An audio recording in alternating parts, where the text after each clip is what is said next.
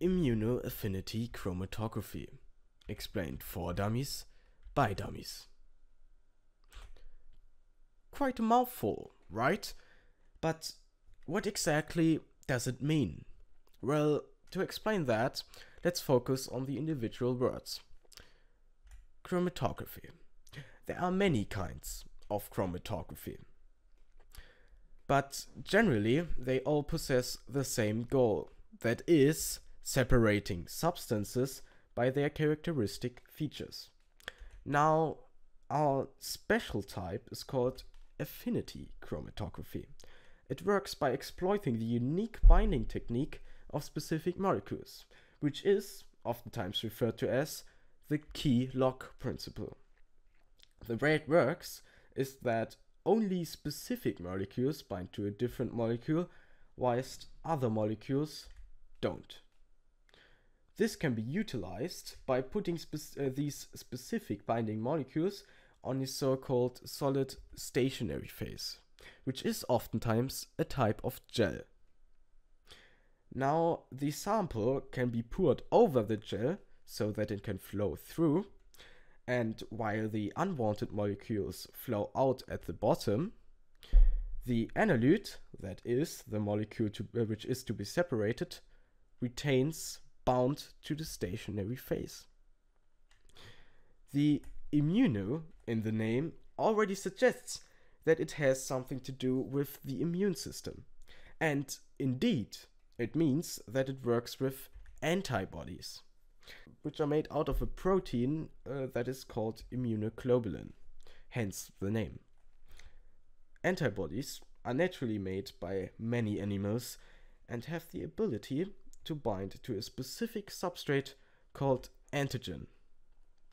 The way it does that is with many non-covalent interactions, such as hydrogen bonding, electrostatic attractions, and van der Waals forces. If the antigen fits perfectly, it will bind very tightly to the antibody.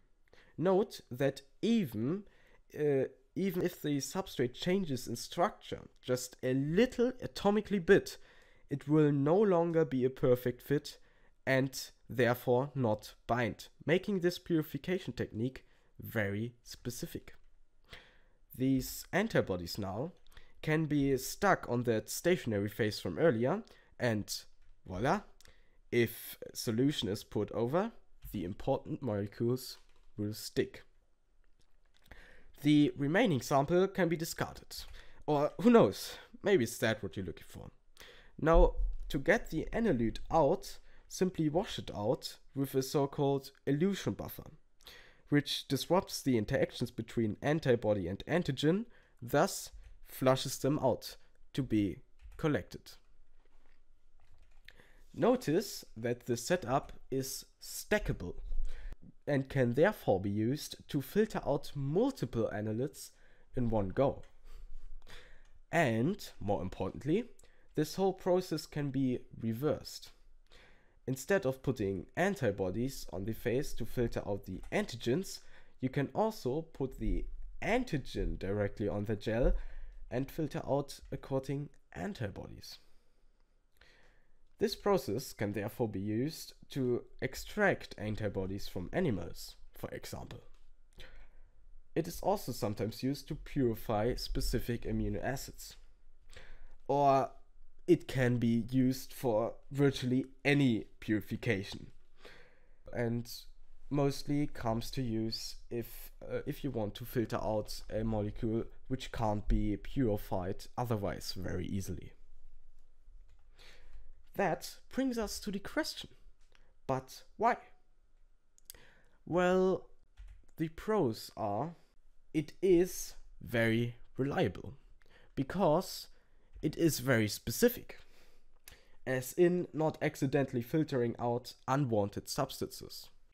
And it is very variable. That is, the same principle can be applied to virtually any analyte.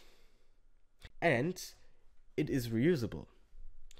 However, it is pretty expensive.